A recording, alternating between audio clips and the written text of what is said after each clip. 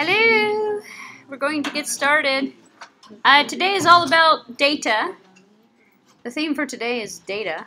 What we're going to do, and you can probably do it right now while I am talking, go ahead and go to the bhacker.com website, go into the iOS or iPhone application development directory, and download SQLite database application tutorial. Get the solution if you think you might need it.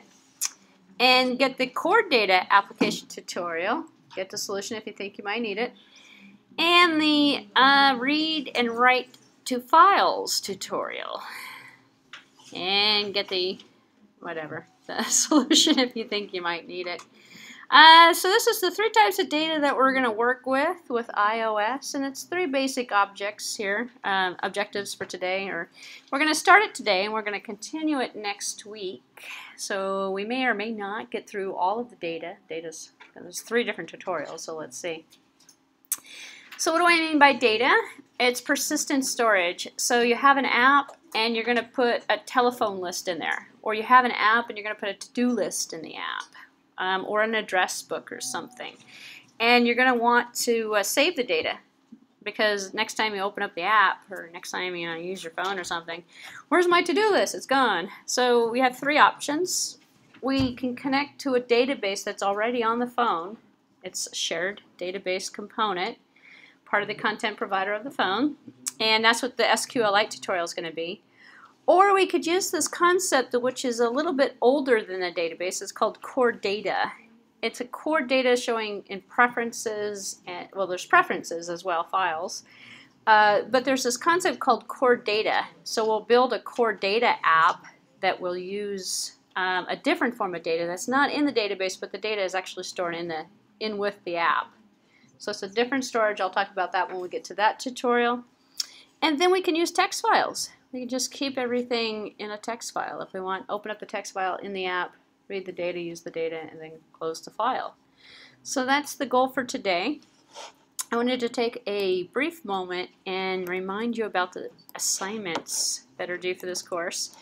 Last week, we did assignment number 1.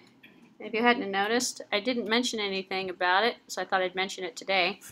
Assignment number 1 for this course says to build a simple calculator program. And in the simple calculator program, you're going to create a simple calculator.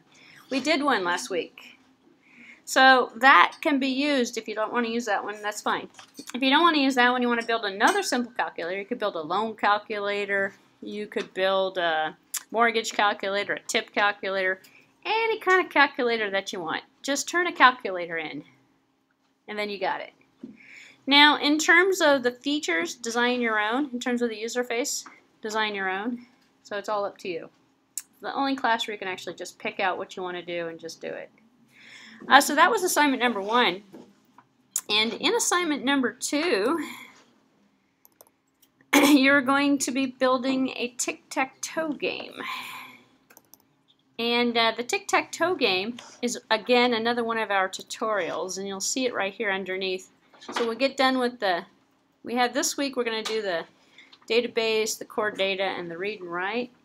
And after that, next week, we do the tic-tac-toe game. So if you want to wait, that's one variation of the tic-tac-toe, or you can start building your own tic-tac-toe game. You might not necessarily want to build the tutorial on your own, the one that's in the because we're going to do it in class. So if you build it on your own, you come to class, you're going to be bored. So do another tic-tac-toe game if you're going to do one at home. That way you'll have more activity to do, and you won't be bored because you would not have already done the tic-tac-toe game. The same process. So to make life more interesting to you, the tic-tac-toe game determines the required components and operations of a 2-player mode game. That's what we're going to build.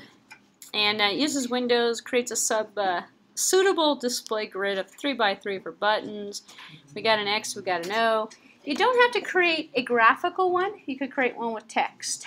So you can have text on buttons if you want, or just text on labels, and you click the labels and they change to X or 0 or something. It's click events. So we'll see how it come together. So don't stress on that. That's assignment number 2. Next week, for those people who are interested, bring your iOS device as well. Next week I'll set you up with developer accounts for loading items onto your phone. So if you have an iPhone, an iPad, a Mac computer, all you now need is a developer account. So you could, instead of paying $99, you get a student account through i2u. And I give you the ability, essentially, you plug in, I'm going to bring my device next week. You plug in the device and you can run your apps and install your apps onto your device without going through the Apple Store. Because who's going to put it in the Apple Store right from the class? Nobody's going to do that. Instead, what you're going to do is test on the device itself. Because what's going to end up happening is after next week, then we're going to end up getting into some of the touch controls and the dragging and the dropping and the GUI stuff. Hard to work with that on an emulator. We can still simulate it, don't worry about it, but after you learn about the core data, then all of a sudden you're going to be thinking about all the to-do lists and everything else that you could possibly put together to put on your real device, and you're going to want to put it on your device at some point soon. So don't worry about it if you don't have an iOS device, if you don't have an iPhone or an iPad or something. Don't go out and buy one. That's ridiculous.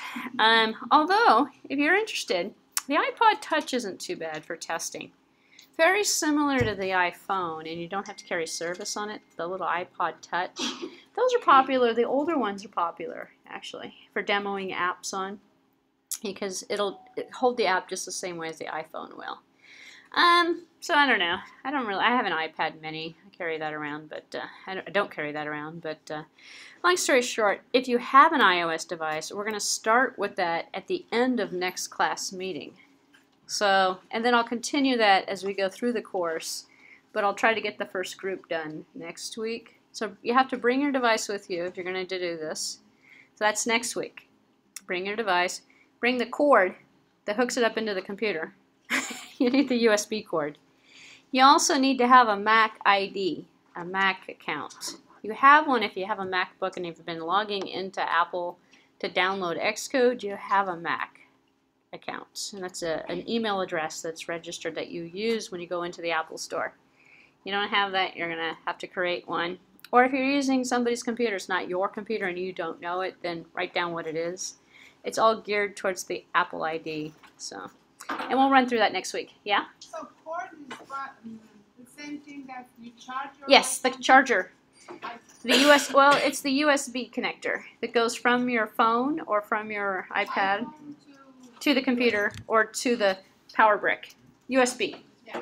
Your iPhone to USB, because you'll have to plug your device into your computer through the USB port to put the apps on it, but also to register it with the Apple developer account that we're going to set up next week. So make sure to bring all those pieces with you next week. And bring a charger for it too, just in case. You know, you might have to charge up your device. So if it doesn't charge while it's connected. And then we'll do that in the second part of next week. What's going to happen the following week is we have another holiday. We have President's Day again. It's not next week, but it's the following week. We have another day off of class. This class has gotten so many holidays. It's incredible. No. Seriously, no. I didn't know this was going to happen. I didn't know this was going to happen, but we have another holiday. Anyway, which means I'm going to set you up with your device so that over the holiday you could play around and put some stuff on your device and get everything going for you. And so we'll probably end up doing the tic-tac-toe next week if I finish the core data today, but let's just see how long it takes me. It's already 20 minutes into the hour and I haven't even started yet, so let's see. Alright, so for those of you who just came in or weren't paying attention earlier, you want to download SQLite database application. Yeah? It's not working? Okay, let me just put it on the EMS then. Okay, hold on one second. Actually, let me break this video up. Let me stop this recording.